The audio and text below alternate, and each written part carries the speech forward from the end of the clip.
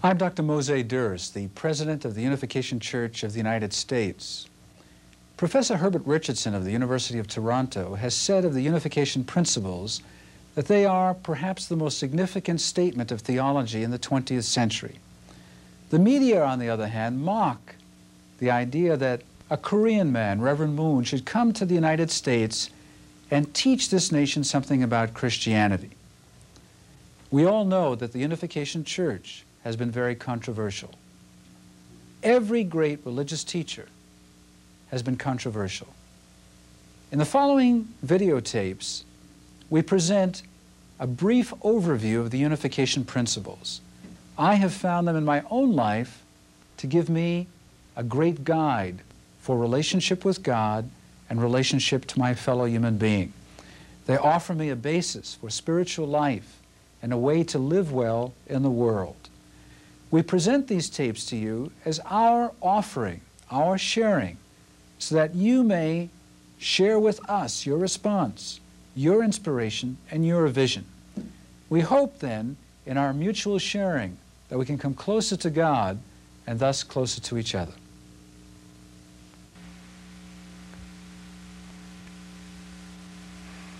Hello, my name is Tom McDevitt, and it gives me great pleasure to be able to introduce the Unification principles to you.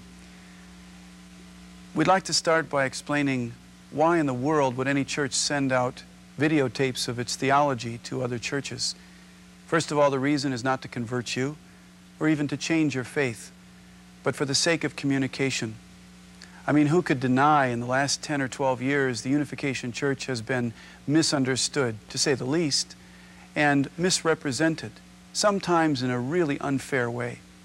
Rarely has anyone been able to really examine what the beliefs of the church are or what the motives are of the members who have worked so hard in America. So first and foremost, for the sake of communication, we gratefully and humbly extend these messages to you. In the last 3 years, Reverend Moon has been going through quite an ordeal in his court case, and in that experience, thousands of ministers who have signed to go to jail with him for a week, who have really come to his aid on the basis of religious freedom, have been in a situation where they ask our people, what are your beliefs? What do you teach about Jesus? What do you teach about the Second Advent? What is it about the Unification family philosophy that is so unique? So we'd like to answer those questions. We'd like to be very straightforward here and really clear so you can have a basic appreciation of Unification doctrine. Now, why is that important? The reason, again, is important is we have got a lot of work to do. America is certainly seems to be getting a little better, but there is so much out there, so much pain, so much faithlessness, and certainly who could deny that the church needs revival and unity? Nothing wrong with that. The second reason why we are making these tapes is because we extend them to you as a gift. Actually, it comes from Reverend Moon himself, who would like to offer these tapes with the hope and the prayer that they would provide an insight or an inspiration in your ministry, perhaps in your counseling or in the work you do with young people, in your leadership view, in the way you look at the providence of God in America. Maybe you'll find some insights that you didn't expect here. So they're offered as a gift.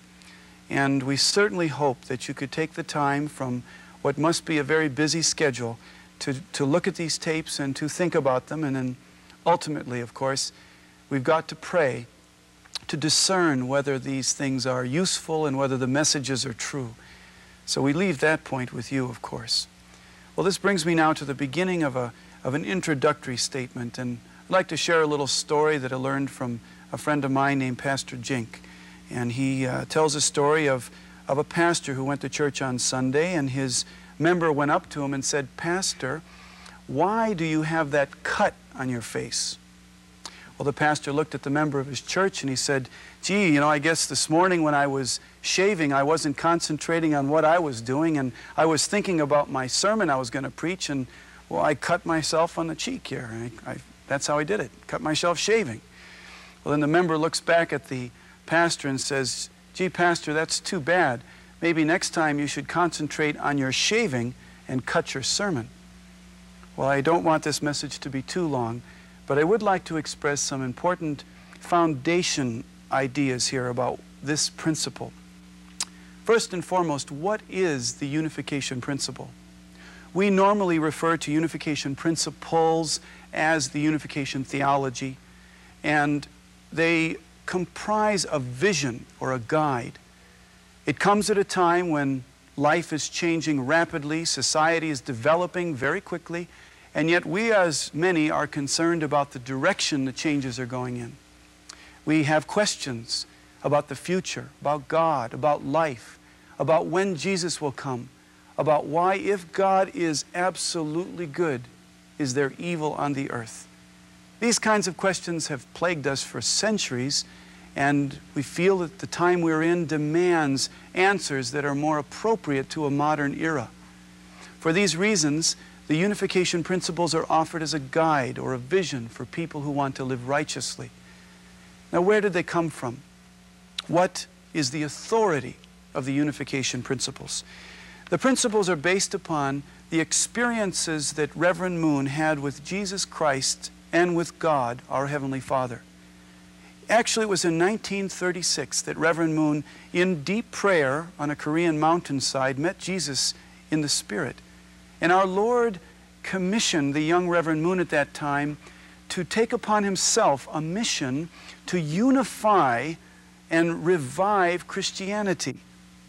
Hard to believe, perhaps, but that is the testimony of my pastor, of my leader. And he then went with that spirit to unify Christianity, commissioned by Jesus, in order to bring us towards the point of the kingdom of heaven. On this basis, he prayed, he searched in the scriptures, and gradually a sense of understanding and answers to questions were revealed to Reverend Moon. The essence of those questions, the essence of that message is the content of the divine or unification principle. Now, an important thing here is that Reverend Moon never aimed to establish his own denomination.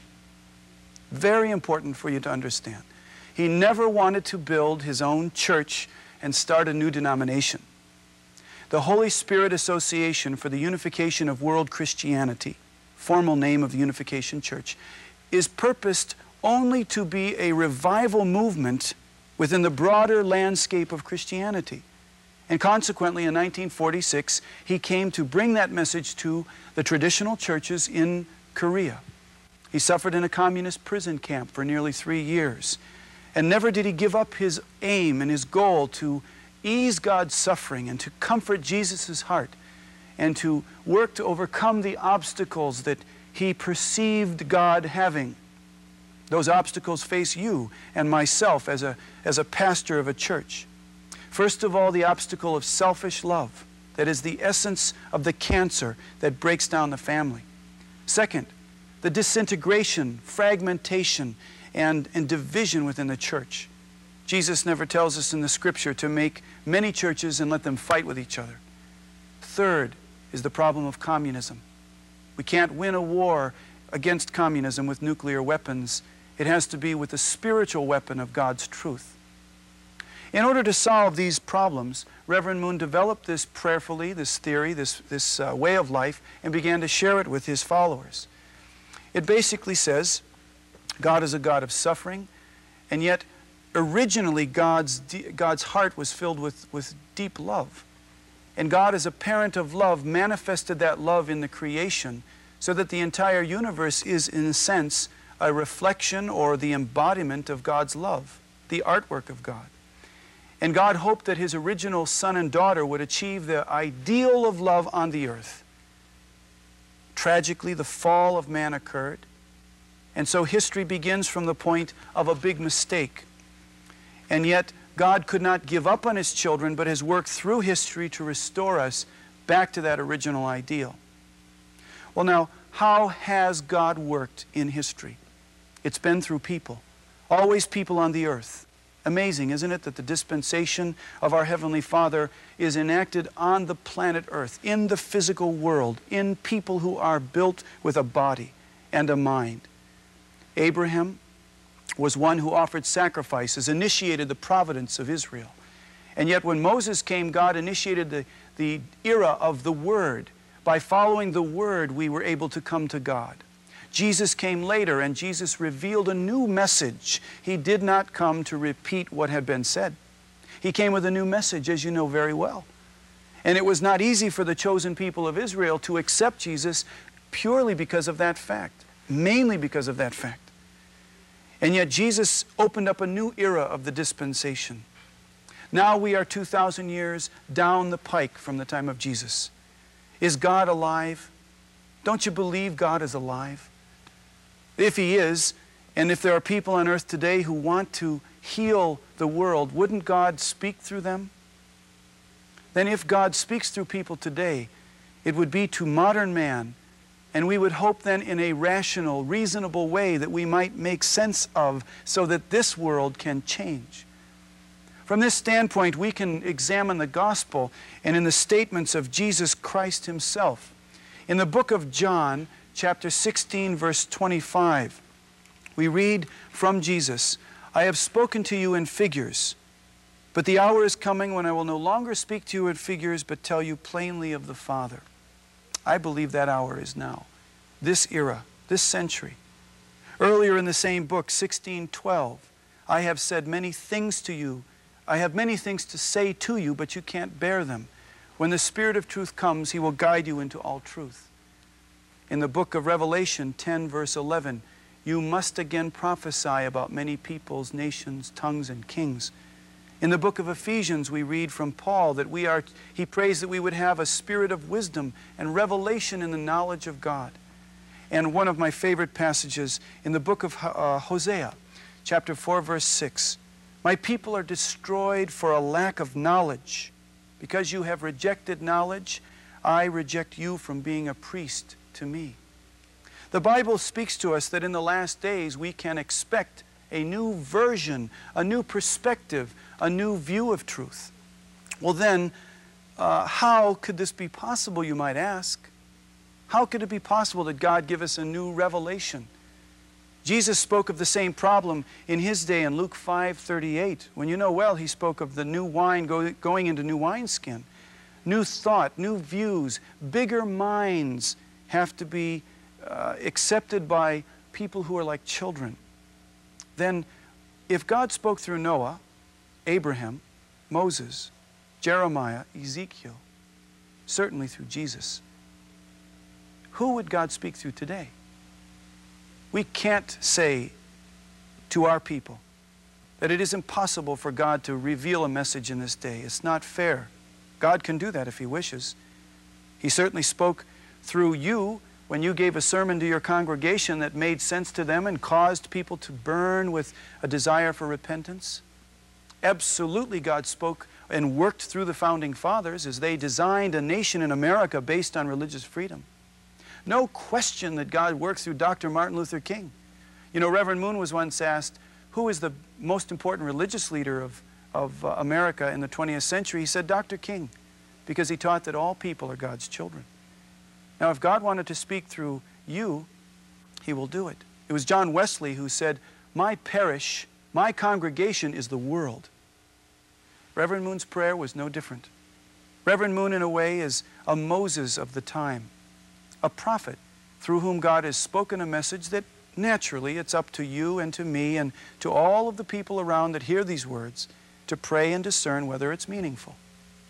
Well, what's the essence of this message? God is aiming to restore the world of the ideal of creation. And there are 5 reasons or 5 areas that this message is going to deal with. The foundation here is that through history, through the providence of God, God has spoken a new message as His providence awakens. He builds the basis of the kingdom of heaven by speaking a new word. The Bible predicts that there will be a new message spoken. And the world we live in is tragically boiling in sin.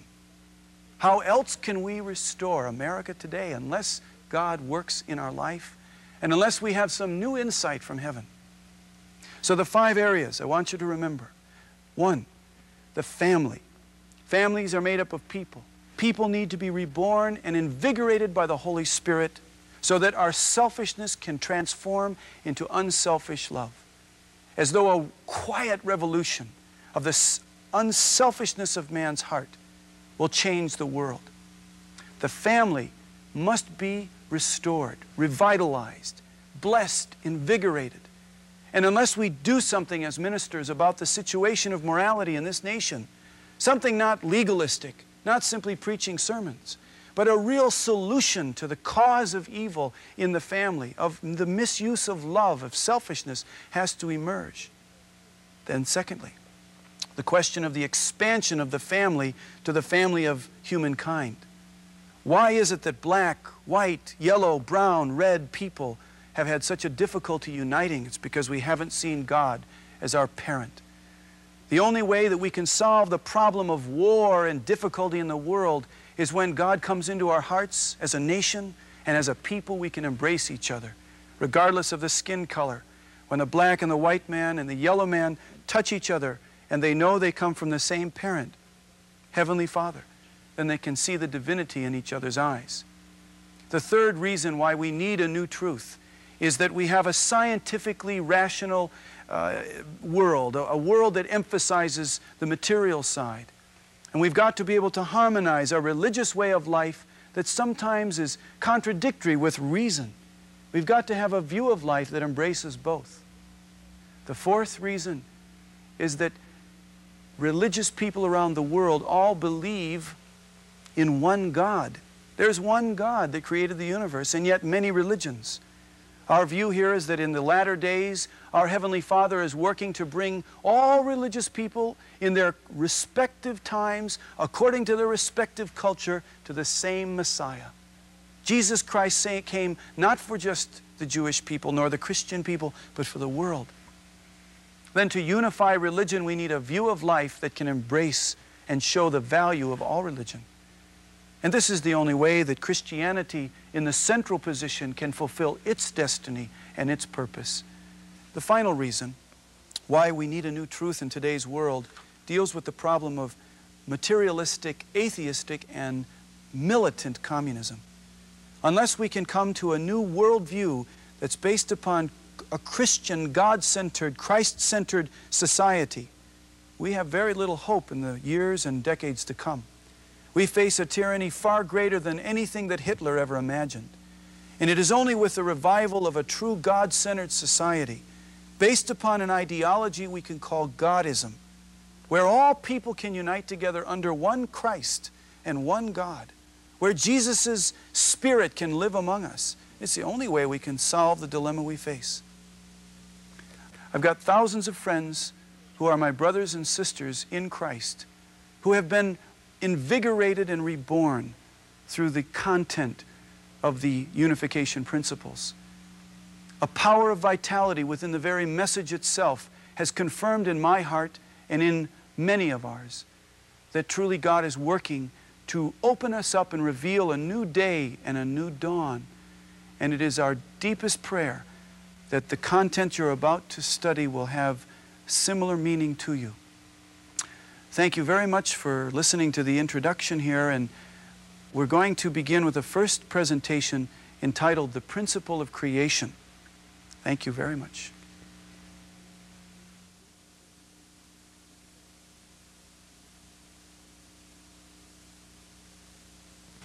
Let's begin our first presentation, The Principles of the Creation.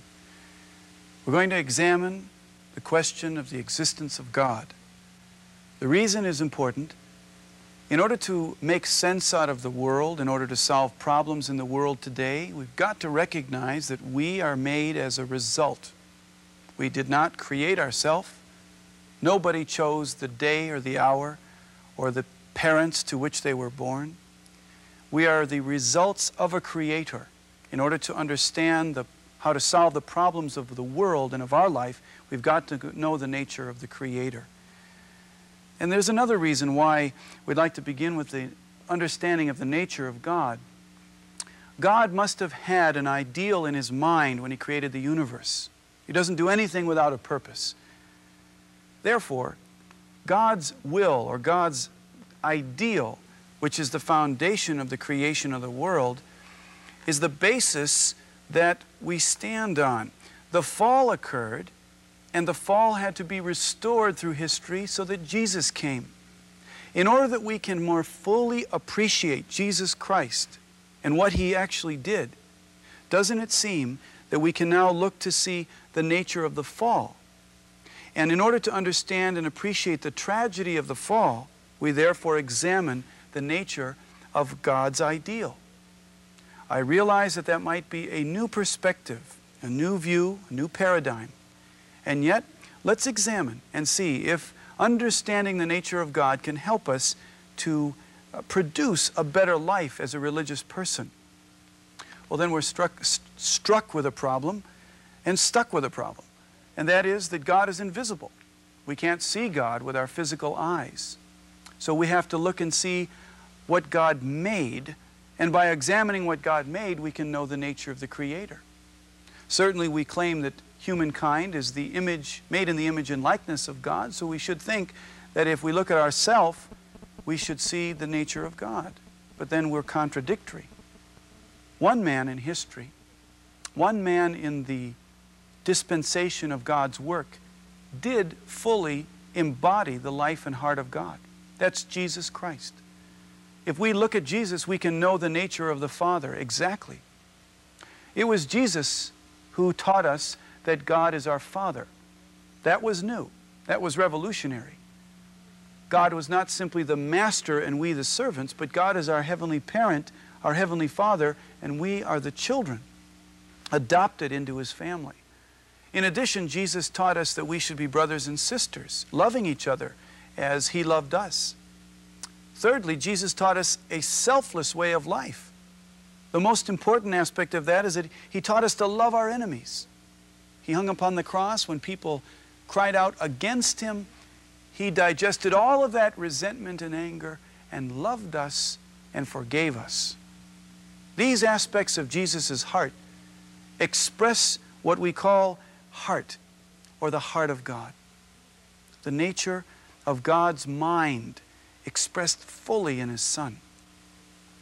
Then the nature of God is one in which His desire for love had to be fulfilled by His creation of an object of love. He created an object of love that He could have a relationship with. And that object, therefore, is made in His image and likeness. Just like when we have children, they look like us. That's why Romans 1:20, in the book of Romans 1:20, St. Paul tells us, ever since the creation of the world, His eternal power and deity are clearly perceived in the things that are made, therefore they are without excuse. On this foundation, we can see God in the creation. Examining the creation, we see that there is a dual characteristic. There is a certain kind of pattern in the creation that's helpful and educational. Every person has a mind and a body. The mind is invisible, the body is visible. And the mind should guide the body. We call the mind the invisible internal character, and the body is the visible external form. In addition, we can see in animals an instinct and a body. The instinct is invisible. Consider the American buffalo. Has a tremendous personality and character. A real legend in the history of our country. A buffalo is not simply a machine, and it is not simply a pile of meat. It has a character, a spirit, that guides it along its course of growth. Plants have been examined in science and have been shown to have a non-physical, non-material element. Atoms, molecules, and particles all operate according to laws. Those laws can be studied by scientists. The conclusion here is the entire creation has a dual aspect in every entity. That dual aspect is one of an internal invisible character and an external visible form. Then God, as the creative source, the origin of all life, must have the attributes of an internal character and an external form. God's internal character is His mind, His heart, His love, His intellect. His external form is His divine energy, is universal prime energy that is the basis of all the creation. And these dual aspects in God are fully harmonized. There's another set of characteristics we can perceive in the creation, and again we begin with people. There are male and there are female people.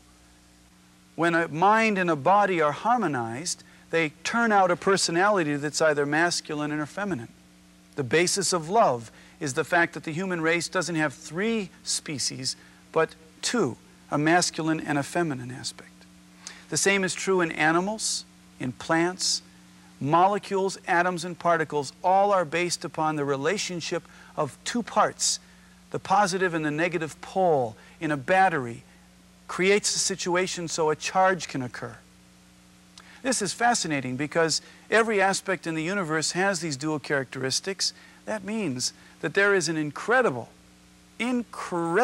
universal will that's behind the whole cosmos. And therefore, if there's a will and a plan, there must be an ultimate goal or aim. And that ultimate aim, that ultimate goal that God was trying to reach, is an outpouring of His own inner nature. It's the fulfillment of love.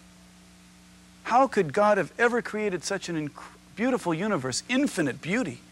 There's so many different species of every aspect of the creation. So many different people. And yet we all have only eyes, a nose, and a mouth. I mean, we only have so many things you can play with as an artist. And yet God created us so that we would never tire of each other if we are truly in love with God and in love with one another. The point here is that God is the original creator, the subject of the creation, and He consists of a being who is almighty and all-powerful. And yet, He has these dual aspects of masculinity and femininity.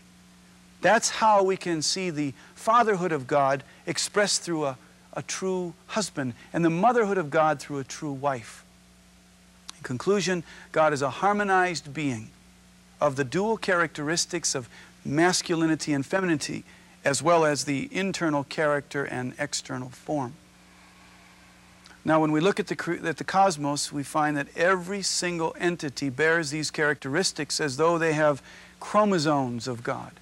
And therefore, if we look at anything, we can see the nature of God reflected in the things that have been made. Remember Paul's statement in Romans 1:20. So this brings us now to the second theme of our presentation here, that having established that God exists and that God has heart, intellect, and will that make up His inner mind, He expresses that heart through energy, so that the rose, the snowflake, the mountain, the redwood tree, the human being express God's love substantially. Then, having established that God is this kind of original being, let's think about how God has actually set up the universe. This reminds me of a story of the popular preacher Dr. Charles Spurgeon, who on one day was admonishing a class of divinity students. And he was talking to them about the need to harmonize your facial expressions with the content of your sermon. And Dr. Spurgeon says to his students, when you speak of heaven, then you should express your face as though it were illuminated by a heavenly beam. Let your eyes reflect heavenly glory. And when you speak about hell, your everyday normal expression will do. The point here, of course, is that God expresses His beauty through the creation. Give and take action is the basis of relationship. Around the relationship of give and take action is generated energy. Nothing can exist in the world without energy. Energy is created by relationship. Relationship occurs when the subject and the object are able to relate unselfishly. Subject and object, simple terms. We use them frequently in Unificationism. They refer to the 2 aspects of any entity, the mind and the body, a husband and a wife, the proton, the electron. Sometimes we tend to think, perhaps because of our fallen nature, that we exist for the sake of ourself. And we find that whenever we live for the sake of ourself, expecting everything to come to ourself, we break everything down. A person who lives for the sake of others is always the one that we like to be around. You know how it is when you go to see someone and you know that they're concerned about you, that they'll be willing to listen to you. They'll be willing to simply hear your story and not judge you and not give you a hard time. It's incredible how powerful unselfishness is, and yet it's incredible how dark and how difficult selfishness makes our lives. Unselfishness is the basic requirement for the ideal relationship of give and take action to occur between any two people. Give and take action assumes that we live in an interdependent relationship with each other. Not only do I have a unique identity as Tom McDevitt, but I need you. I need a relationship with you as a brother or sister in Christ. We are born to relate and to harmonize because that's the way love can be fulfilled. Give and take action is the basis for the forces of existence, reproduction, and development. And when give and take occurs in any entity, we naturally come to a place of harmony where we want to extend and reach out to more. We want to have give and take with a bigger and bigger realm, so to speak. Examples of give and take could be the mind and the body, inhaling and exhaling, the blood circulating around our body, the relationship between parents and children, the relationship between a husband and a wife, employee and employer, the government and the people. All of the constellations of relationship that we are able to maintain in our life will either be good, heavenly, and productive and loving, or selfish, evil, destructive, and they will break down simply because of the manner in which we relate. Let's examine the question of give and take action in relationship to God. Our relationship with God originally should have been an ideal relationship on the basis of our obedience to the commandment. If that had occurred, then our relationship with our descendants, in other words, if Adam and Eve had formed the perfect bond with each other centered on God, their descendants would have been in line with God's Spirit, and they would naturally relate with each other as true brothers and sisters. It's only because of the fall that we were cut off in give and take action from God. Therefore, we are dead and need to be raised up again in Christ. But then again, we find that our descendants or people in the world are unable to relate with each other in a pure and ideal way because of that original problem. The Messiah is sent in order to show the model of give and take action with God. Jesus was the Son of God and the way, the truth, and the life.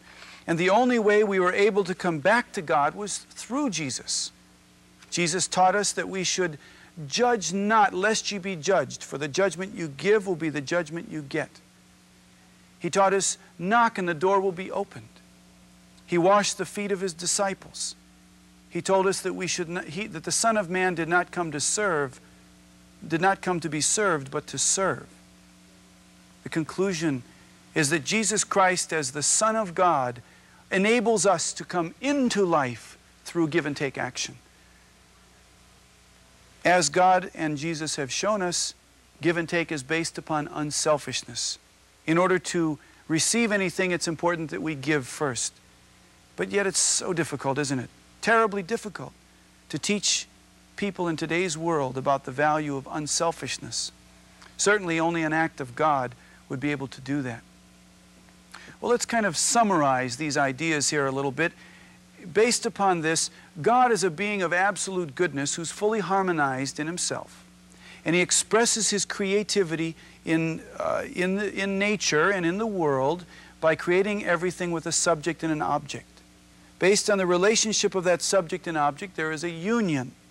And the union comes to have the position of a third substantial object to God. Once these four elements are put together, we have what's entitled in Unification principle a four-position foundation. The four-position foundation is the basis of goodness, the foundation upon which God can work. An example in the time of Israel would be when Moses and the Israelites unite together, centering on God's will and on the law, they form a covenant. The union is the covenant. When Jesus comes into our life today, we take the object position to Jesus, centered on God the Father, and we form a new life. In a family, the husband and the wife relate with each other as the representatives of God, and they form a child. That's the four-position foundation for a family. In an individual case, our mind relates with God's will, and our body follows the mind as forms the nucleus of a true personality.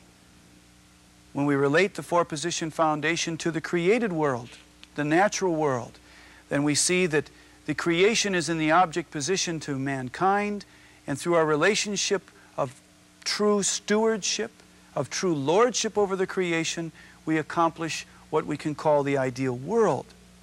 In all cases, when the four-position foundation is established, we can witness the personification of God's nature in those relationships. That's why we can say with all of our sincere hearts that God created men for women and women for men. God created our eyes not to look at ourselves but to see each other. God created our nose not to smell myself but to smell the fragrance of a spring breeze and to appreciate our Heavenly Father. He gave us a mouth not so that we can talk and listen to ourselves preach, but so that we could share our heart and our mind with one another. The point is that we are existing for the sake of relationship. Well, let's draw this to a conclusion then in the question of the purpose of creation. The purpose of God's creation must have been within His own heart and mind. And that purpose would have been the fulfillment of the ideal of love. We all wonder why we are here and where we're going. Reminds me of a story of a little boy coming home from church when he asked his mother, "Mommy, is it true that we came from dust?" And the mother said, "Yes, dear, that's true." A little farther along, the little boy said, "Mommy, is it also true that we will go to dust when we die?" And the mother said, "Yes, dear, that's also true." Well, then the little boy said, "Well, Mommy, when I said my prayers last night and I looked under the bed, I found someone, and I don't know if they were coming or going." Where will we go? Why do we exist? The most fundamental questions in life.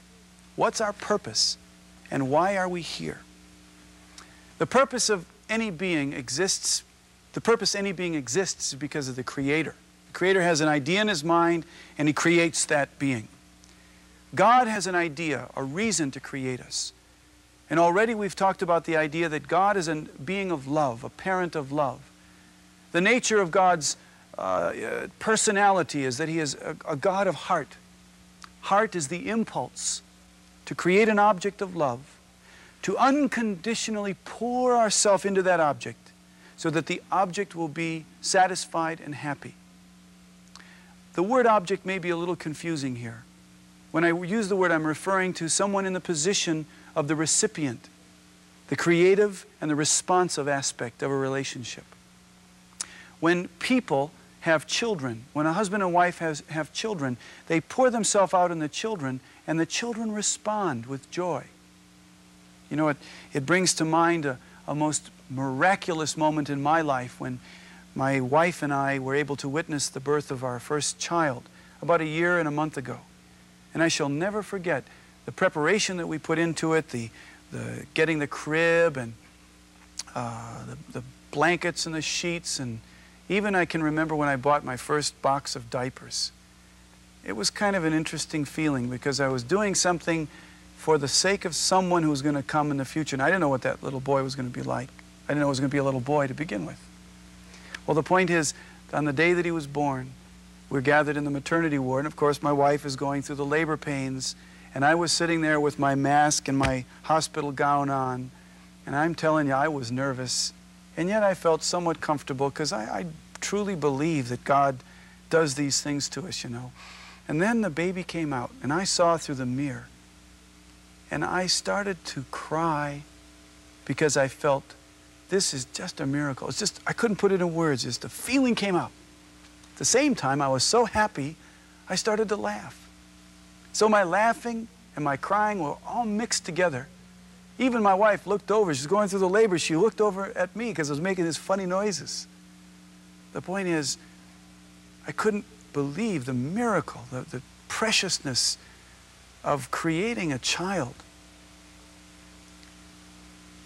God looked at Adam, and God looked at Eve, and he saw himself. He saw his own flesh and blood.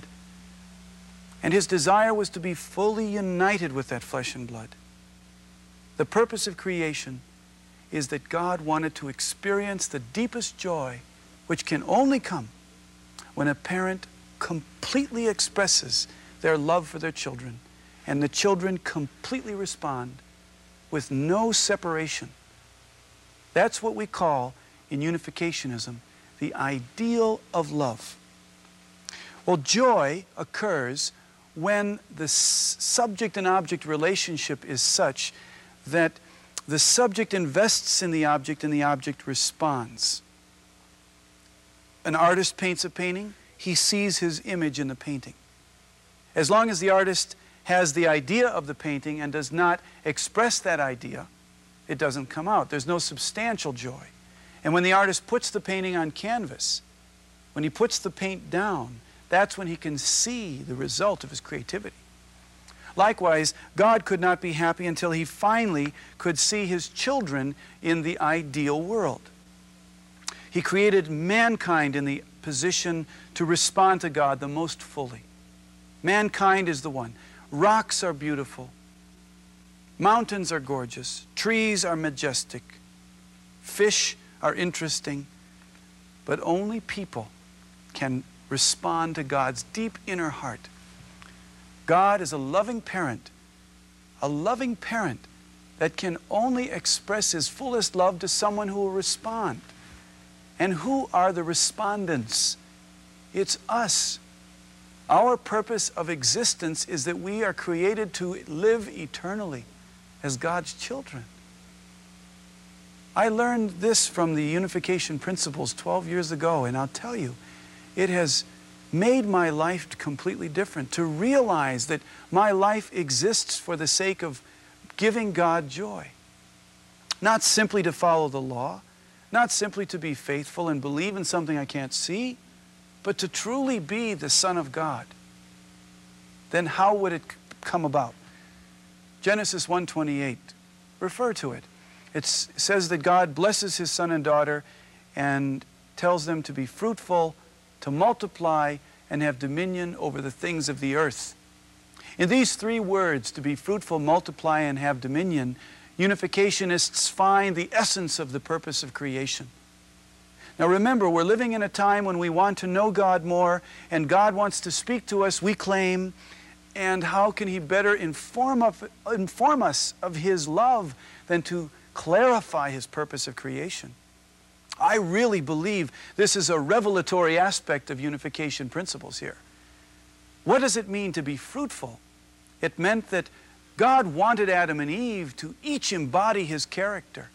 He wanted us to become the living temple of the Holy Spirit. It was Jesus Christ who said that you must be perfect as your heavenly Father is perfect in the book of Matthew chapter 5 verse 48. When our mind and body are fully harmonized with God, we become people of deity. We become men and women embodying God's will. The first blessing would have returned to God infinite joy as each individual person would reflect God's character back to him. Upon the basis of the first blessing, then we were able to continue to establish God's ideal in the world of love in the human realm. This brings us to the second blessing. Not only did God want us to become individually perfect, but he wants us to then express that vertical perfection horizontally in a family. Why is it that the question of love is the biggest question, the most interesting topic, the most passionate ideal that everybody looks to? How come in history the great art and poetry and music always has something to do with love. Someone told me the other day that if you look at the top 40, the songs that make it up on the top 40 are the songs that deal with love. Then how would that love be expressed? It would be expressed in a family.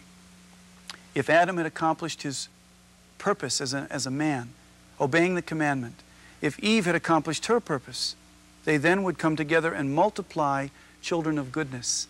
And their children would be born without sin. That family would be the manifestation of God's Spirit in the flesh. Think of it. God's masculine fatherly element living in the spirit and life of Adam. The feminine, comforting, womanly aspect expressed through Eve. And the two of them fully united in love. So much so that God is at the center of that act of love. No Satan, no selfishness, no evil, and the children are born without sin. And then that family becomes the nucleus of a society, a nation, and a world. Have you ever wondered about the kingdom of heaven on earth? Honestly, have you ever thought about what it would be like when Jesus comes back and builds his kingdom on the earth? Think of it. Psychologists tell us that human capability is only 10% at its expression. We've only used 10, 11, 12% of our brains. Well, let's imagine if we were able to use 100% of our capability, not just in the intellect, but in terms of our character and in terms of our love. But that's just individuals. Let's then think, what would the family be like if it reached a Christ-like stature? What would it be like if we were able to live in the love of God in the human love realm? How ugly love has become. Isn't it true that sexuality has become something we don't want to deal with? But God never created it for that reason. On this basis, the children of goodness would have been established. The kingdom of God, the Garden of Eden would be the nucleus, and the kingdom would have grown from there like a great tree of life and a tree of the knowledge of good. On this foundation, we come to the third blessing, and that's to have dominion over the earth and subdue it. And in this way, we can see that our God has given us the great and sacred position of the lords of creation. He wants us to use our ability to dominate the universe technically and spiritually. And this is the way that the ideal world would be set up. So the establishment of the three blessings would have been, can be seen as our original portion of responsibility.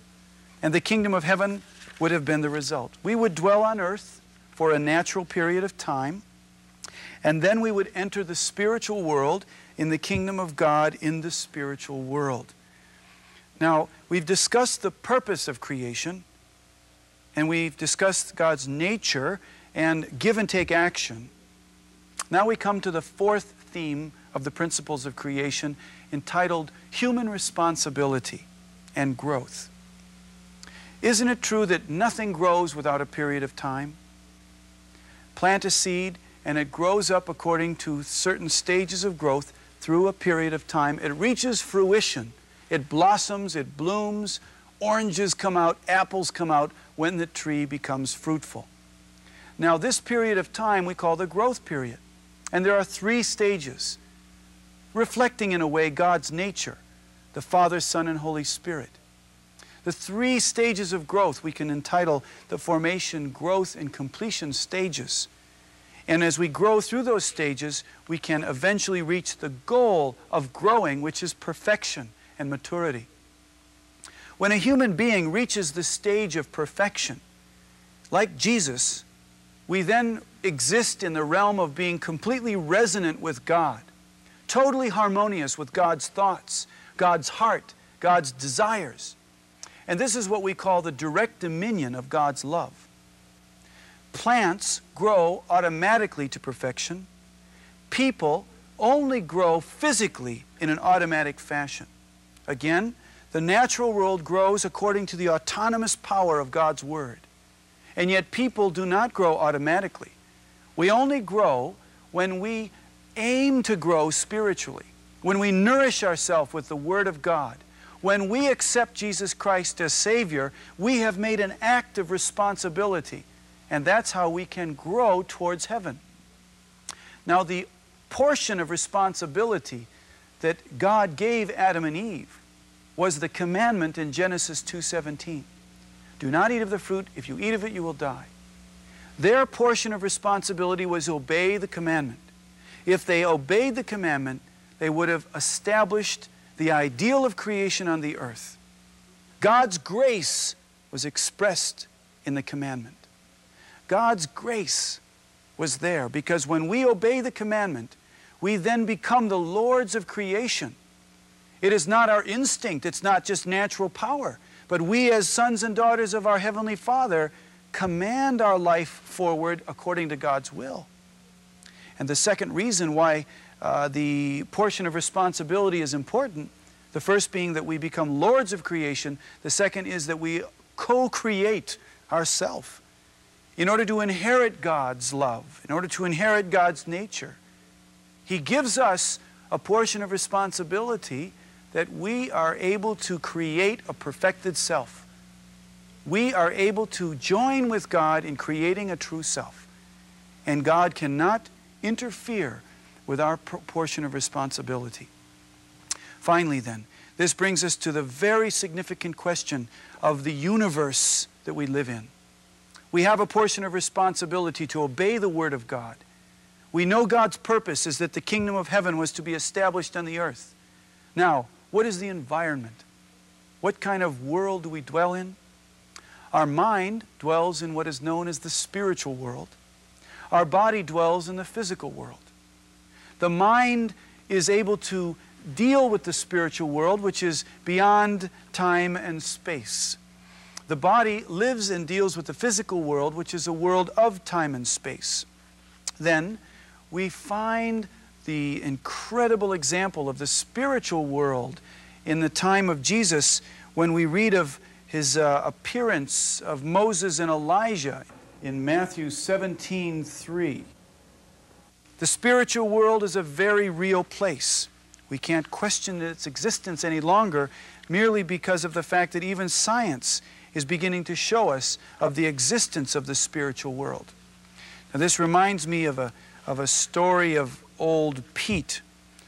You might have heard this before, where the old man Pete was dying and had a miraculous recovery. He was in the hospital, and his pastor went to visit him, and the conversation went something like this. His pastor said, "Well, Pete, tell me, when you were just at the threshold of death, when you were at death's door, weren't you afraid of meeting your Maker?" And Pete said, "Well, not really, Pastor. It was the other man I was afraid to meet." Isn't it true? We fear death because we don't know what's going to happen. We live in a world of time and space for a certain period of time. And I'd like to explain for a minute about the very nature that we have as we live on the earth. You know, we have a physical body that consists of a physical body and a physical mind. And we can refer to the brain and the nervous system as the physical mind. The physical body responds to the mind. The spirit is based in the same dynamic. The spirit has a spirit mind as well as a spirit body. So the spirit self is the reflection of the spirit mind. The spirit mind is the heart, the intellect, and the will. It's the core of our being, the most valuable aspect of our being. That's where we communicate with God directly. Our spirit mind seeks spiritual values, truth, beauty, and goodness and love, where the physical mind seeks the values of preservation and sexual gratification. The spiritual self exists for eternity. Eternity.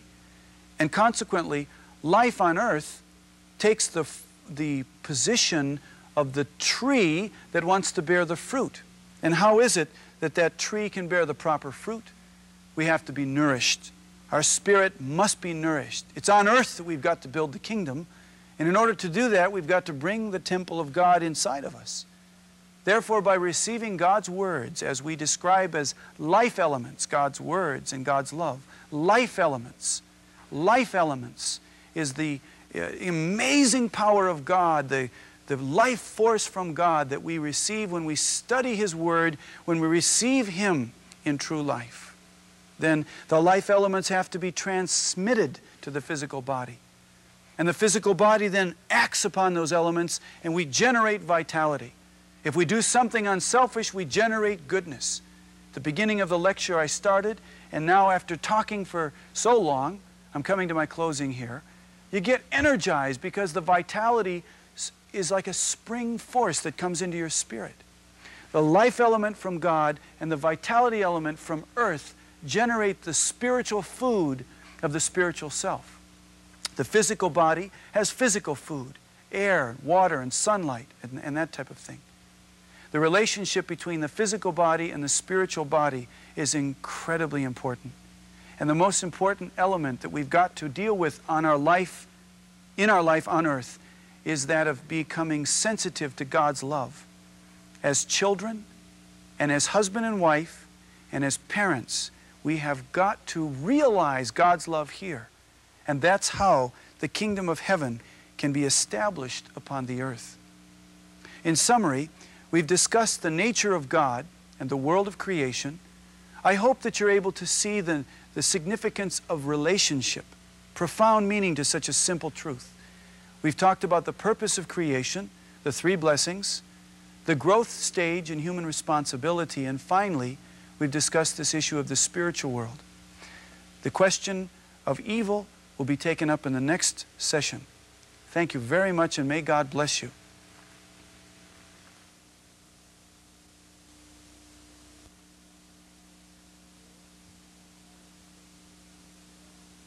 Hello.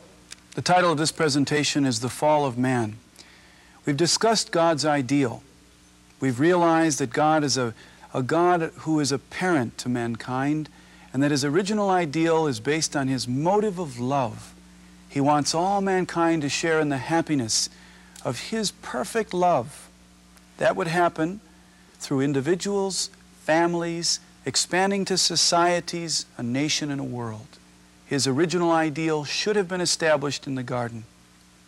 And yet we see in our world a devastating, tragic, valueless existence because of the nature of sin. In the book of Romans 7:21, Paul tells us, "So I find it to be a law that when I want to do right, evil lies close at hand. For I delight in the law of God in my inmost self, but I see in my members another law at war, with the law of my mind, making me captive to the law of sin, which dwells in my members. Wretched man that I am, who will deliver me from this body of death?" The contradictory nature that lies within every human being is not a nature that was caused by God. It was caused as a result of what we call in religious tradition the fall. And yet the fall could not have been something that God planned and God made, because it truly broke His heart, as we read in Genesis 6:6, that He repented, that He created His son and daughter. Even Tolstoy mentioned that everyone thinks of changing humanity. No one thinks of changing himself. The point being that sin and evil truly lie in the center of every one of us, and it's the purpose of this lecture to share what the original sin really consisted of. What happened in the garden? Who is Satan? And how has the fall that occurred in the garden affected human life? The first topic we'd like to examine is the root of sin. We read in the book of Genesis that it was by eating a fruit that the original man and woman fell. But then, was the fruit a literal physical fruit, like an apple? Or was the fruit, the word, a symbol of something so extraordinarily desirous of the original ancestors that they were willing to risk their life to eat the fruit? Our view is that God, as a loving parent, could not possibly have placed a piece of food in front of His children knowing that it would kill them. A loving parent would have no reason to do that. In Matthew 15:11, we read in Jesus' words, "It's not that which goes into the mouth that defiles a man. It's that which comes out of the mouth." And what comes out of our mouth is our words, our thoughts, our invisible feelings. Consequently, evil is not something that is caused by physical means, but it is caused in the spirit when we separate from God. We also have thought through history that the fall of man could have been the result of the failure of a test. God gave us the fruit, He gave us the commandment, and He wanted to test us to make sure that we were loyal to Him.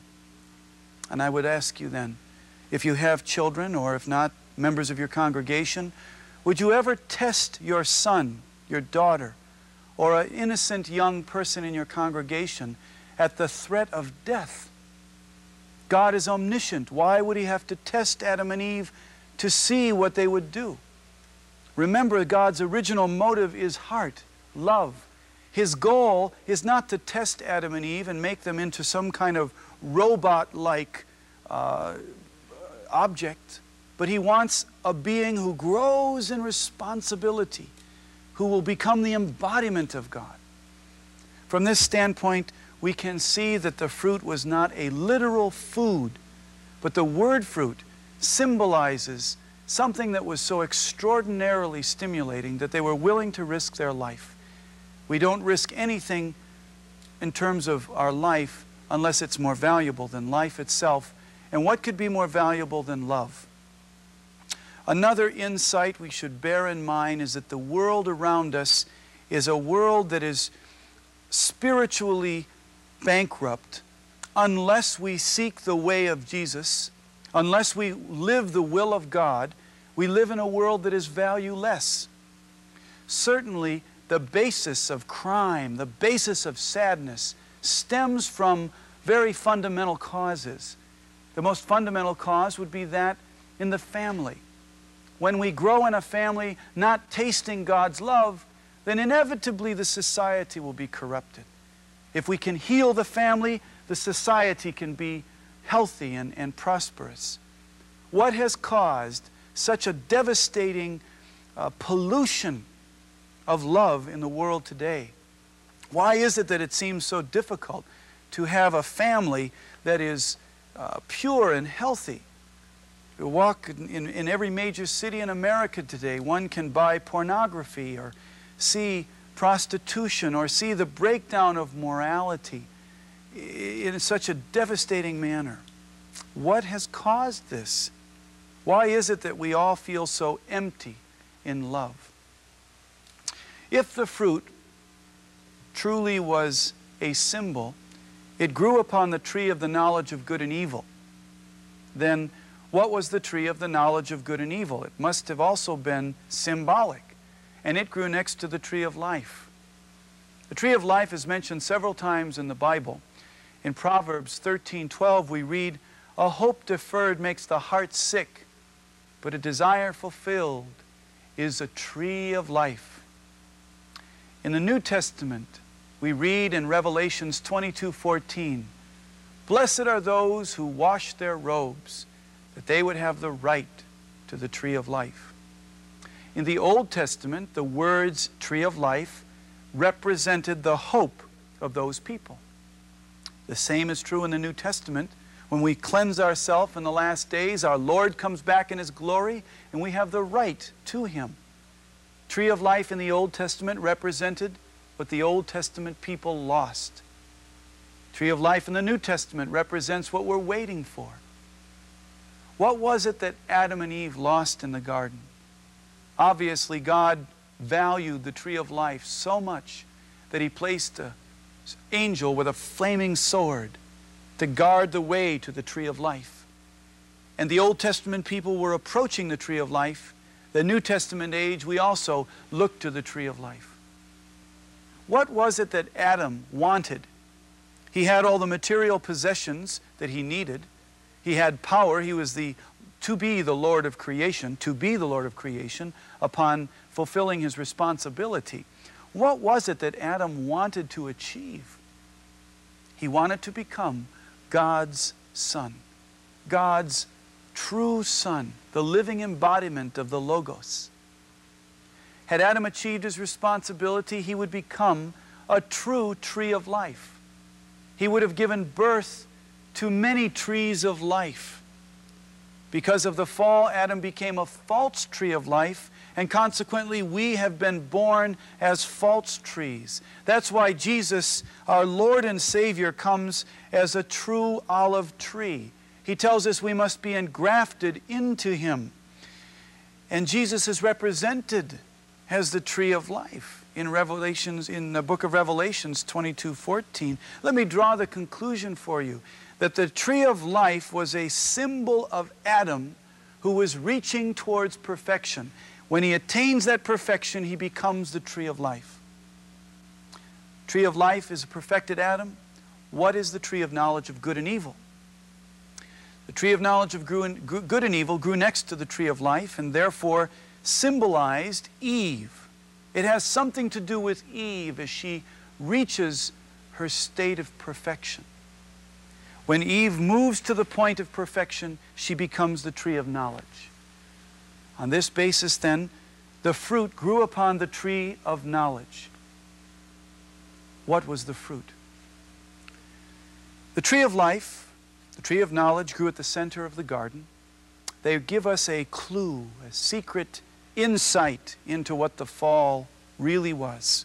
And again, I remind you, it is so important to examine the nature of the fall for today's world. Otherwise, we have no way to extract the devil's work from us. Then, what was the serpent? The serpent was the one who tempted Adam and Eve. Was the serpent a real physical snake? If so, how could a snake talk, tempt man, know the commandment, dominate man through history? It says in the book of Revelations 12:9, and that great dragon was thrown down, that ancient serpent who is called the devil and Satan, the deceiver of the whole world, was thrown down to the earth, and his angels were thrown down with him. Here we read that the devil, or Satan, was the one who caused the fall, deceived and thrown out of the kingdom of heaven. Originally a spiritual being who was in heaven, he fell and was thrown down to earth. Where did the Satan or the devil come from? Did God create Satan? If so, God is a being who can actually create evil, meaning that God can contradict His absolute goodness. Impossible. Did Satan exist with God from the beginning of the creation? If that were true, it means that every element in the universe should bear the resemblance of both this entity of evil as well as the entity of good. We don't see that in nature. Nature is harmonious, one line of purpose. It is only in humankind, only in us, that we find the evil. The conclusion is that Satan was a being who was a spiritual being, originally good, who fell and became Satan. On this basis, we read in the book of 2 Peter, chapter 2, verse 4, God did not spare the angels when they sinned, but cast them into hell and committed them to pits of nether gloom, proving the fact that angels can sin. Serpent was an angel. The serpent was an angel who fell. Well, then how did the angel fall?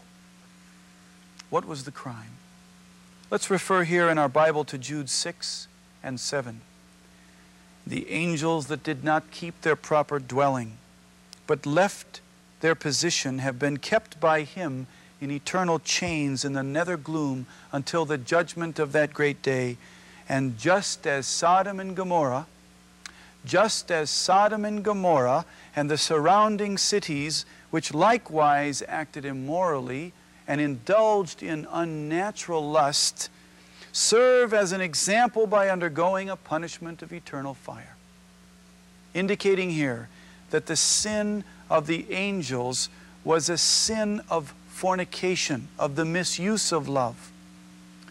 Fornication exists between partners. It's not a phenomenon that occurs by one person.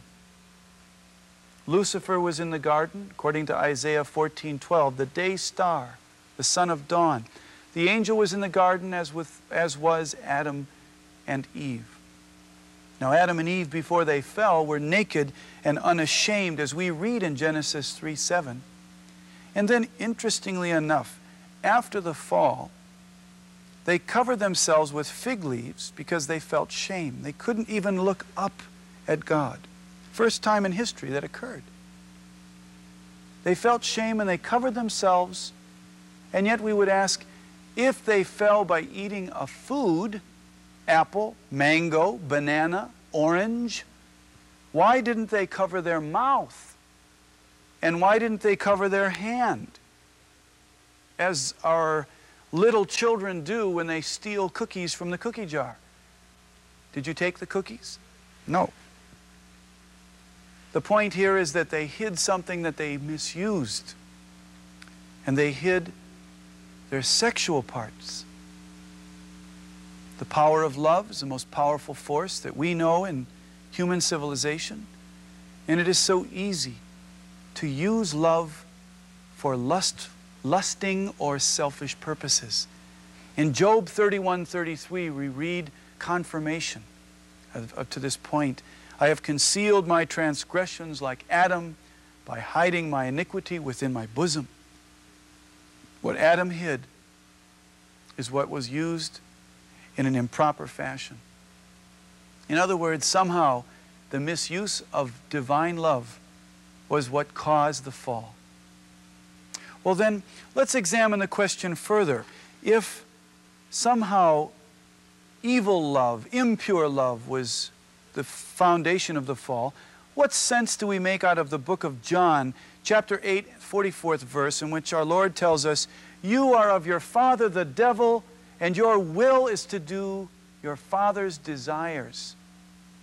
How could it be so that our father is the devil? And then later we read in Romans 8:23, we ourselves who have the first fruit of the Spirit groan inwardly as we await for adoption as sons and the redemption of our bodies. Who needs adoption? Only children who have lost their parents. Adoption into a true lineage, engrafted into the tree of life, because we have been born of a false lineage and we are truly dead trees. Later in the book of Matthew 3:7 and Matthew 23:33, John and Jesus respectively speak that we are a brood of vipers. The conclusion here is that we have been born as children of Satan, not the children of God. Well then, let's draw this whole picture into a nutshell. What caused the fall? We read in the scripture that the serpent tempted the woman to eat the fruit. Eating the fruit was a symbol of an act of love. A tree bears fruit, and in the fruit is the seed, and the seed is the foundation for future generations. When humankind have love, they pass the seed, and the seed becomes the basis of a new child. To eat the fruit was to consume something so precious related to the tree of knowledge of good and evil that it was so precious that God warned them, don't touch it. Don't touch it. The angel seduced the woman to eat the fruit. This meant that the angel had an act of love. He seduced and pulled her love to him. And they entered a relationship of sexual love. And then, having experienced that relationship, Eve turned to her husband-to-be, and they joined together in love, not under the umbrella of God's blessing, but separate from God's blessing. Fornication, therefore, was the act committed in original sin. It was not eating of food, it was the act of fornication. Now, you might ask, how in the world can that be so? But let's think. In all major religions, and certainly in the Judeo-Christian tradition, adultery is seen as either the most grievous or a most grievous sin. The Israelites practiced the rite of circumcision, cutting the male foreskin, which symbolized in the age of atonement an act of reparation for that which was improperly used. And we also find that if a woman was found in the act of adultery, she should be stoned immediately. Even in recent years in the Middle East, that's true. No matter how advanced our technology and our scientific awareness is today, there is no power save the power of God that can turn people away from the use of love for selfish and wicked purposes. Impure love is truly the bedrock of fallen society. It is because Satan has controlled the emotions of human beings throughout history, because Satan stands in the position of the father of the human race. The conclusion again, we did not fall by eating a physical food, but by misusing the most precious blessing that God gave us. That would have achieved the purpose of creation. Well, let's now examine the second major theme in this presentation. What were the motives and what was the process of the fall? Admittedly, it's a provocative thought that an angel seduce a woman and a woman seduce the man. The motive of the fall, of course, involves the character of angels. Now, I don't know if you've seen angels recently. They're not so easy to see. But of course, we've got to remember that our spiritual perception is more or less dull as a result of sin.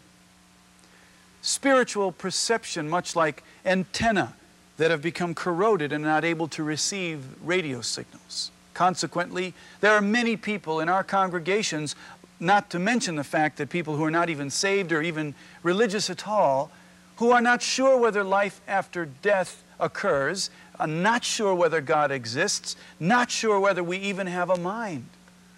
There is an entire civilization in one part of the world that preaches that the world is nothing but matter. Our spiritual awareness is quite dull. We examine the question of angels in unification principles. Why did God create angels? We read in Hebrews 1:14 that they were created as servants to help with the creation and the administration of the world. And yet God created man in a position to dominate the angels, as we read in 1 Corinthians 6:3. Do you not know that you are to judge the angels? As a result of the fall, we fell below the creation in value. So we commonly think of angels as very high spiritual beings.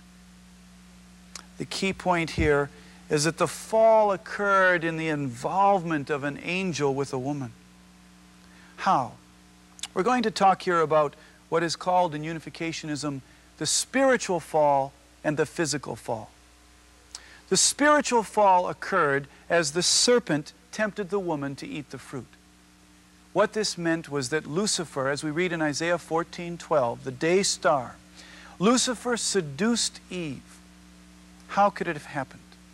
Originally, God created the angelic world before humankind, and we have to understand that Lucifer as an archangel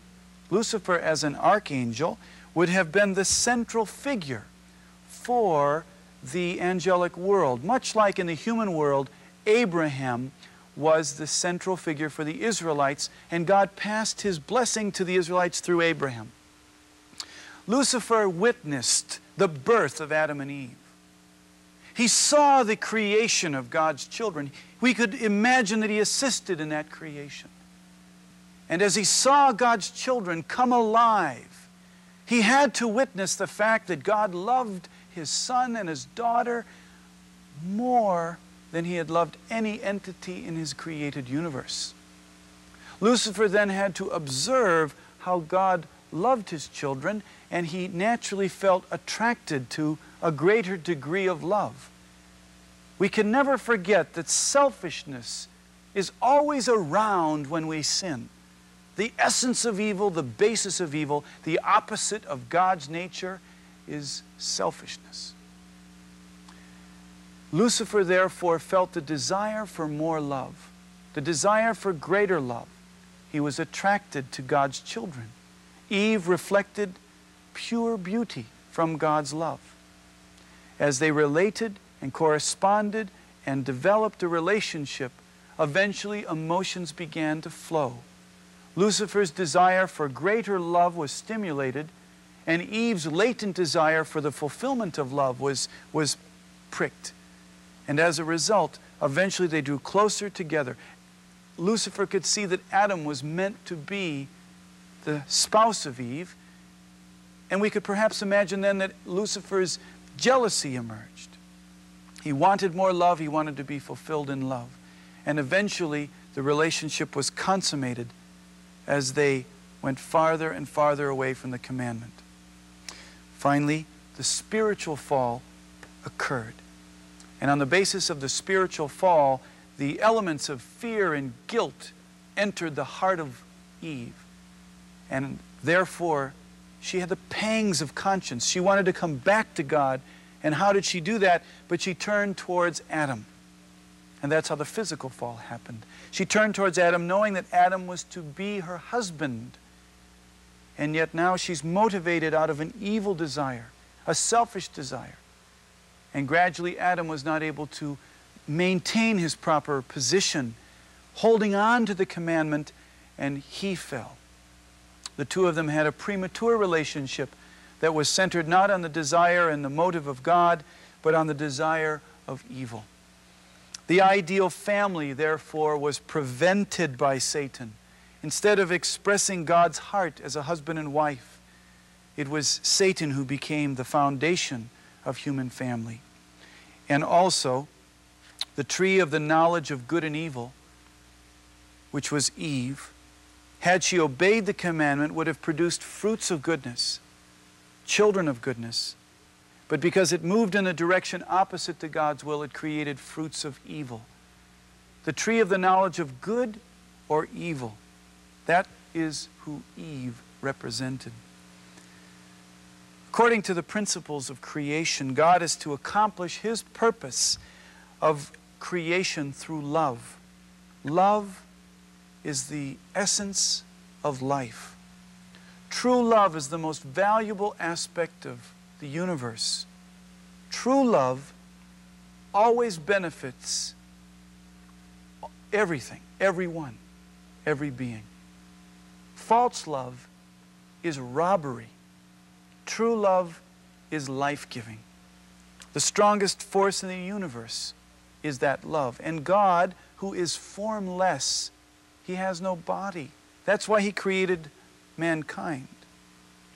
He has true love as the strongest force, and God's ideal would be fashioned and fulfilled when His love would be embodied in a true husband and wife. We can even say that Heavenly Father wanted to see the marriage of Adam and Eve having perfected themselves individually. And not only the marriage, but He wanted to partake in that act of love. And the miracle of life would have been born, not simply in a biological fashion, but God's love would be implanted in the heart of a child. And children would be born sinless. This is the reason why God has given love as the most powerful force. Well, now He knew that His son and daughter were immature. And so in the period of their growth, they had to follow the commandment in order to keep them on track. A very good example is that of a train moving on a track. The train is moving towards its destination, which is likened to perfection. The track is the track of the principle. And as long as we stay on the principle, everything is fine. It's only when a force stronger than the principle moves us off. And what force is stronger than the principle but the force of love? Now, in particular, in their immature state, non-principled love has a greater power than the course of principle. And it's for this reason that in order to prevent the fall, in order to prevent the abuse of that pure love that would be eventually their destination, God gave the commandment in Genesis 2:17. Now we can understand that the commandment to eat the fruit was a warning to keep his children on track. He was basically saying to them, do not consummate the relationship as husband and wife until you have achieved perfection, until you've achieved individual oneness with me. Had they obeyed the commandment, they would have been protected from the force of non-principled love, and they would have been able to overcome the unrighteous desire in Lucifer. You could think of the period of time as that unrighteous, the period of time of obeying the commandment would have been as long as it would have taken them to grow to perfection. Naturally, it should have occurred as they grew physically to adulthood. They should also grow spiritually to perfection, simply by obeying the Word of God.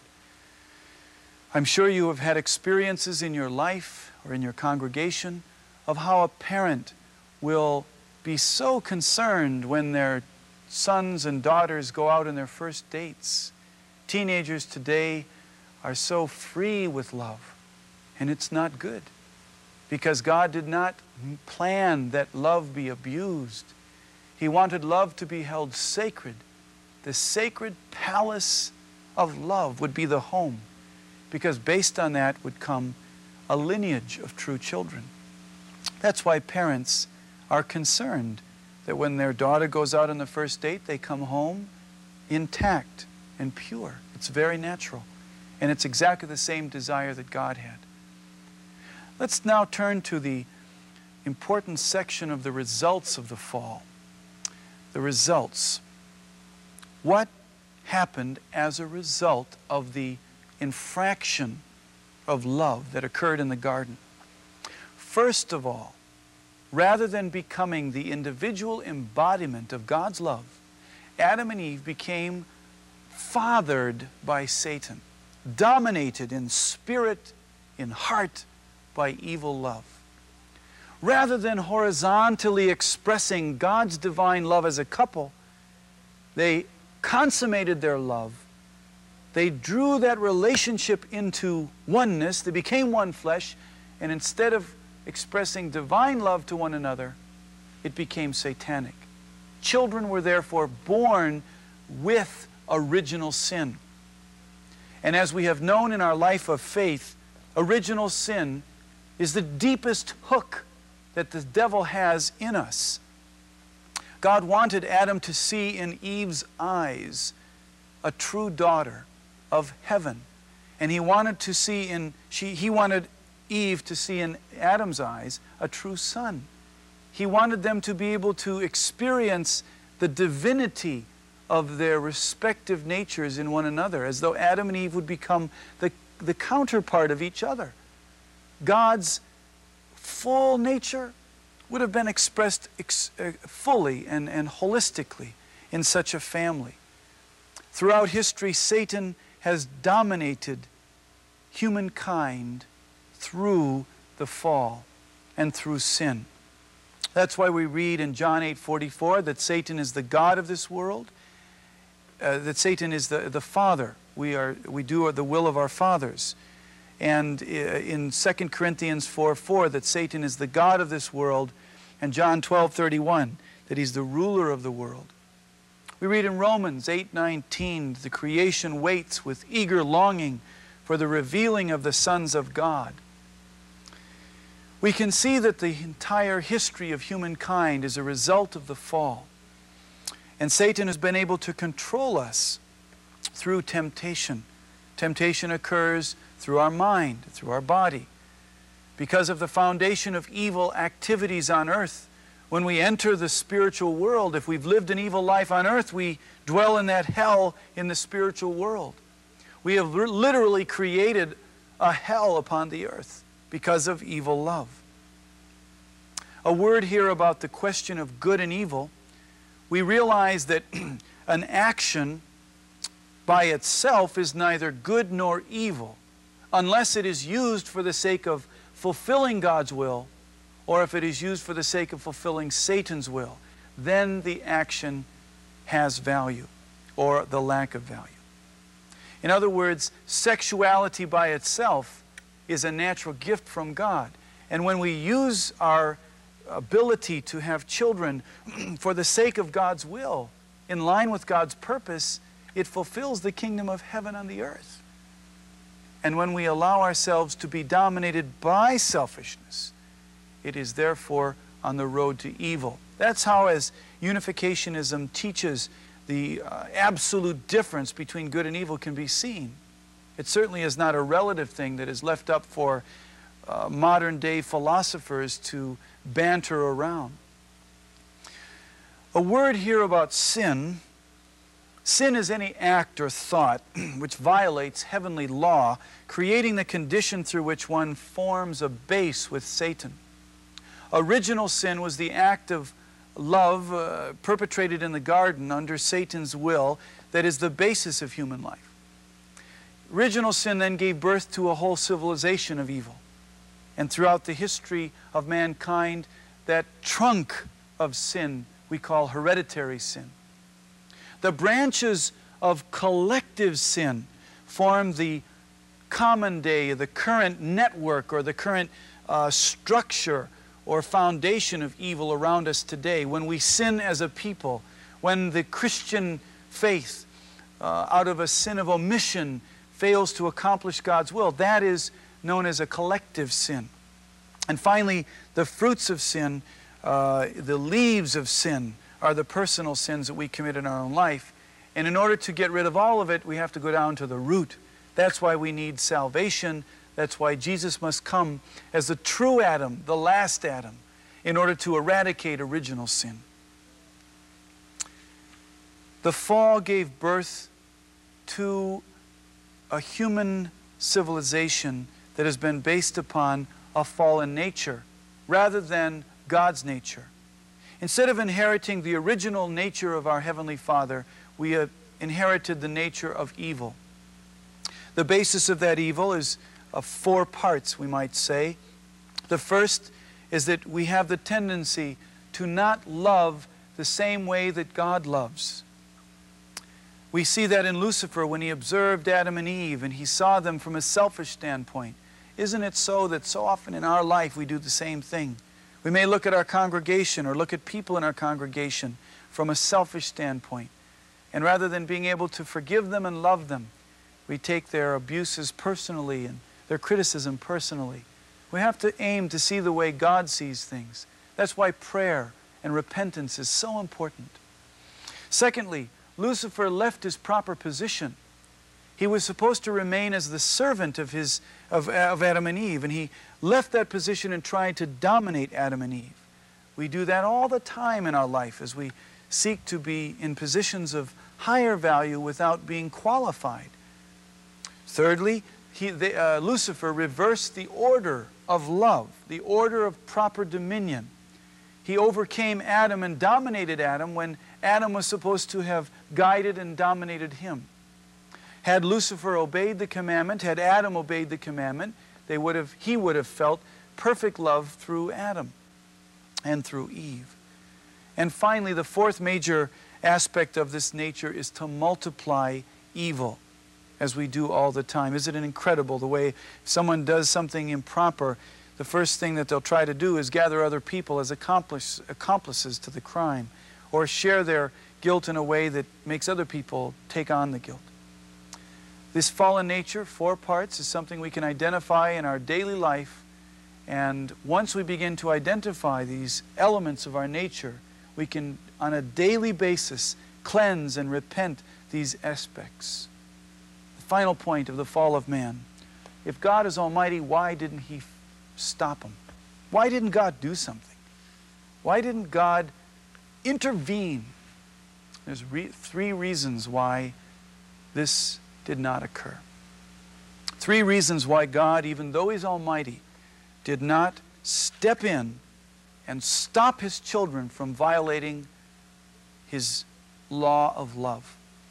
The first is because He wants to give inviolability and perfection to the Word of God. God's Word, or God's principles, are set down as absolute. God is perfect, His will is perfect.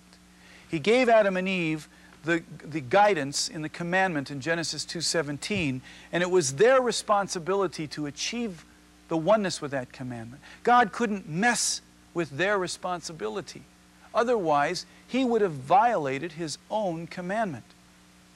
The second reason is because God alone is the Creator. If God had give and take action with the characters in the fall of man, He would have sanctioned their existence under the umbrella of Satan's dominion. That means that God would have given credence. He would have given sanction to Satan's act of creativity. Because God alone is the creator of the universe, He could not have give and take with that phenomenon, so He has to stay out of it. The third reason why God could not intervene at the fall is because He wants us to be the Lord of all creation. In order to be the lords of creation, we have to be qualified. To be qualified means we have to fulfill our responsibility. And to fulfill our responsibility means we have to obey the commandment. If we fail to obey the commandment, we violate our qualification as the Lord over creation. If God intervenes and forces us on the way of righteousness, then we cannot stand as the subject of the universe, the lords of creation, the stewards of God's world. And therefore, in order to maintain perfection of the principle, God alone is creator, and to allow man to be the son and daughter of Heavenly Father, as well as have dominion over the universe, He had to refrain from violating our portion of responsibility. The final issue, prayer. We've got to pray in this new age to know God's heart, not simply to know the Word, not simply to know the law, but we're able to have an experience with God's heart in this age. If you really search in the unification principles, you'll find it. Obviously, regardless of what I say or what anyone tells you, unless you experience with God in your prayer, unless Jesus confirms for you that this is true, it's not going to hold to be true. You don't know who I am, and I'm doing my best to simply explain it. But the main point is that if you really understand the heart of God, perhaps you'll experience the suffering that God felt, the inexpressible pain. He had so much hope, and yet He saw His children violate that hope. It's not that God is a God of wrath, as much as God is a God of heart and a God of love. Therefore, the appropriate response to this question of the fall is a response of very deep and profound, thoughtful prayer. I encourage you to examine the text that is offered with these lectures, and to examine the Holy Bible and ask God yourself, is it possible that God's ideal truly be that we achieve perfected families? And is it possible that the fall really happened because we violated the commandment of love? Is it possible that salvation in its fullest form will mean that we each can achieve oneness with God and the manifestation of that love on the earth in true families? In the following presentation, we're going to take a deeper look into the question of predestination.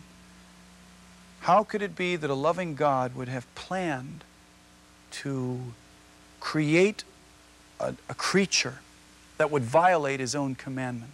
And what's the relationship between our sin, God's will, and our free will? Thank you very much for listening.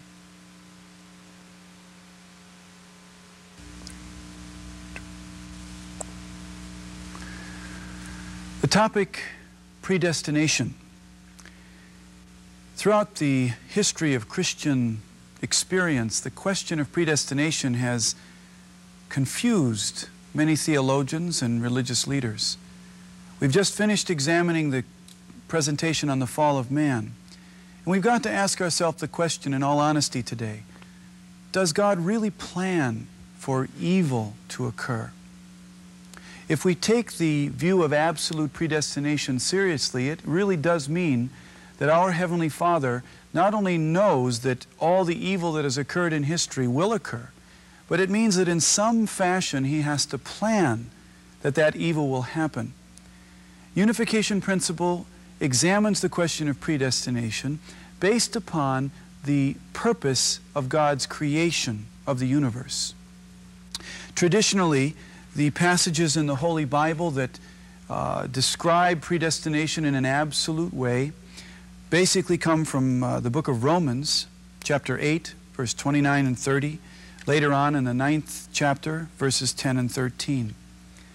We have a view there that somehow God knows what will happen and predestines what will occur. And yet we find in the Holy Bible other passages that deal with predestination in a different way. Let's take, for example, the passage of God's commandment in Genesis 2:17. Our Heavenly Father gave us the commandment, do not eat of the fruit of the tree of knowledge of good and evil. If you eat of it, you will surely die. Obviously, it was up to Adam and Eve, who had free will, to choose whether they would eat the fruit or not. We read in the book of John 3:16 that God so loved the world, He gave His only Son, that whoever believes in Him should not perish but have eternal life. The emphasis here is on the word whoever. Anybody who accepts Jesus Christ as the Savior, as their Savior, will have the right to salvation. God does not already decide who is going to receive Jesus, but He leaves that up to us. As all of us know in our congregations, no matter how much you do to help people in your congregation through your prayer and your counseling, through giving sermons, isn't it interesting that it always depends upon that person's choice? We've got to choose Jesus. No one can make that decision for us.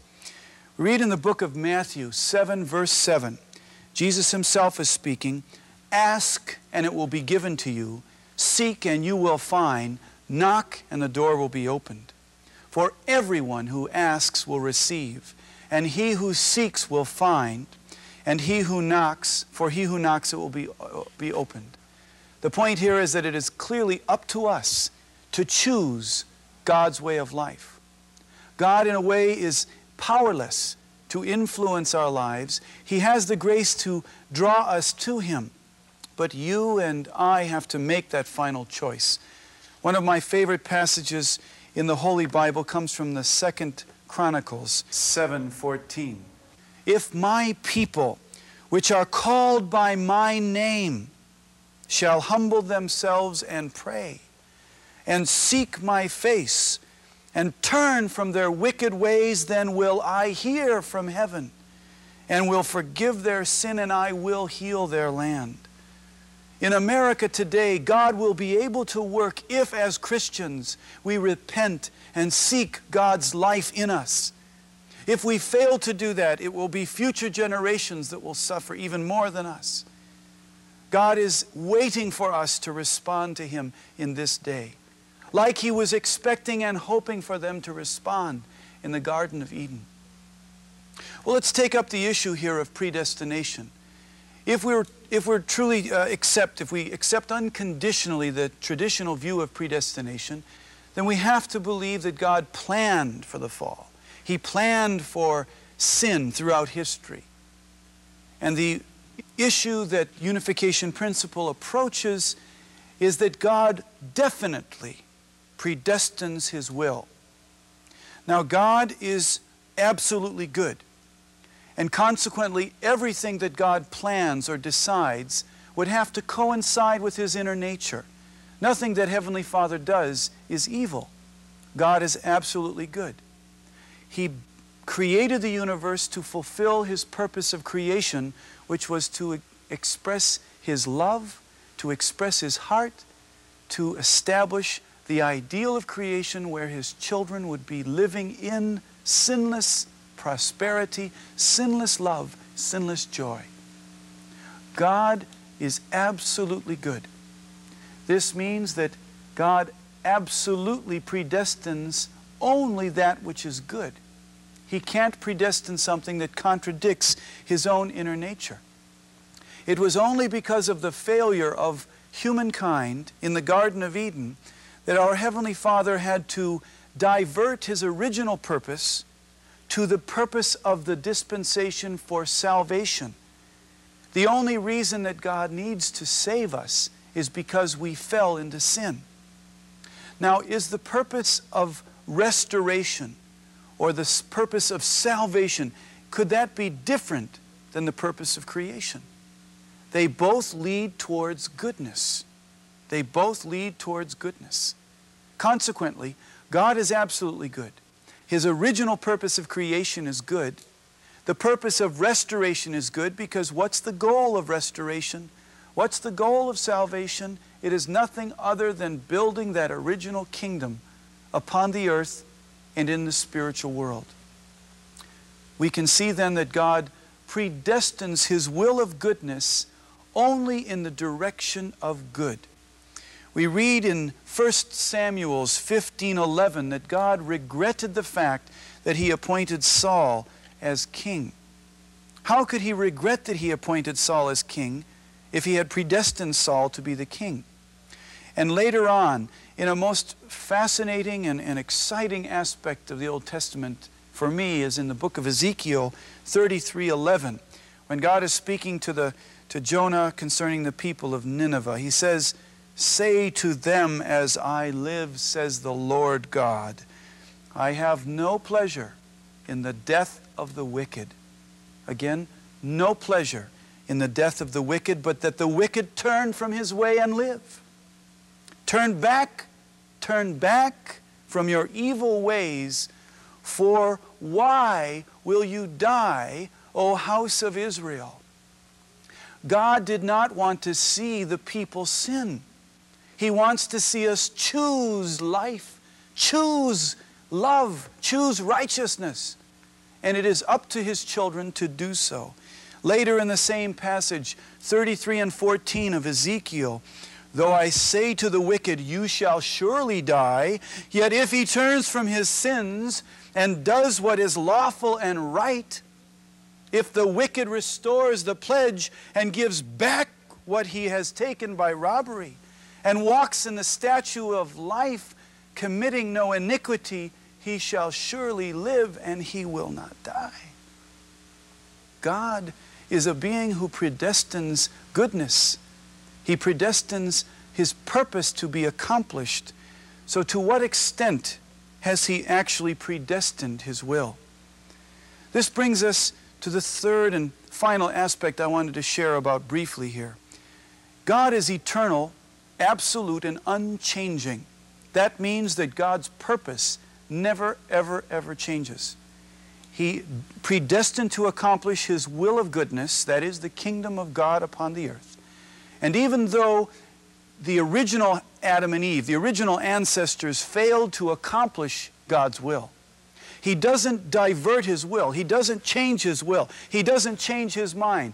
Isaiah 46:11 tells us, "I have spoken it and I will bring it to pass. I have purposed it and I will do it." Our God in heaven will not change His mind even though we change. Now what this means is that God predestines His will, but He does not predestine the accomplishment of His will. The predestination of the accomplishment of the will depends upon humankind responding to the Word of God. It is only when people seize God's words and fulfill them is God's will accomplished upon the earth. This is why in Unification principle we teach that God's purpose, like His nature, is eternal, unchanging, and absolute. And God's will is to fulfill the purpose of creation. When we lost the purpose of creation at the time of the fall, He changed His purpose to the purpose of restoration But the goal is exactly the same. Consequently, God's will is absolute, eternal, and unchanging. Now, in Unification Principle, in the principle of creation, we talked about human responsibility. Human responsibility is that area of responsibility, a portion of responsibility that God gives us to fulfill. God does almost everything. We could say figuratively 95%. God accomplishes 95% of the whole. But He gives His son and daughter a little bit of responsibility, just a little bit, as though He were building a building and He put all the bricks in the building except for one final row of bricks. And He asks you and myself to put those final bricks in the building. Those final bricks are the human responsibility. Now, it may only be 5% of the total picture, but in relationship to God, He gives 100%, we have to give 100%. That's why whenever we examine our life of faith, whenever we really try to accomplish God's will, miracles can happen. When the pastor prepares his sermon, if he sincerely approaches that great and profound act of speaking the Word of God, God is able to work through you. If you neglect the preparation, if you neglect the prayer, if you neglect the effort that it takes to be a religious leader, God is powerless. He can't work through us unless we make the foundation. It's a joint responsibility. We describe it as the accomplishment of God's will based upon God's responsibility being accomplished, which is always done, and man's responsibility being accomplished, which has tragically rarely been accomplished. Rarely do we fulfill God's will. And that's the reason why throughout the course of history, history seems to repeat itself over and over again. When we choose to accomplish our responsibility, when we sacrifice ourselves in that direction, we then, in a way, liberate God. John 3:16. Whoever chooses His Son will be saved. Whoever. Anyone who chooses Jesus as Lord and Savior will find salvation. We read in the book of James 5:15, the prayer of faith will save a sick man. Mark 5:34, your faith has made you well. Your faith is the area of work that you, your people, and all Christians have to accomplish. Your faith. Everyone who asks receives, and to him who knocks it will be opened. If we truly knock on the door of God's house, He will open it for us. If we do not perform the function of knocking, He cannot work. Clearly, God predestines His will to be accomplished, but He does not predestine the actual accomplishment, because that depends upon His sons and daughters achieving their portion of responsibility. Let us conclude the question of predestination by thinking the Scripture of God's words can lead us in many different directions. It is absolutely true. But again, as we said in the very beginning of the series of presentations, we are living in a time when the seemingly contradictory statements in the Bible can be answered by a broader perspective of God's original purpose and human responsibility in line with that purpose. In the next presentation, we're going to examine the purpose of the coming of the Messiah and how we are to achieve God's will in relationship to the Messiah. Thank you very much.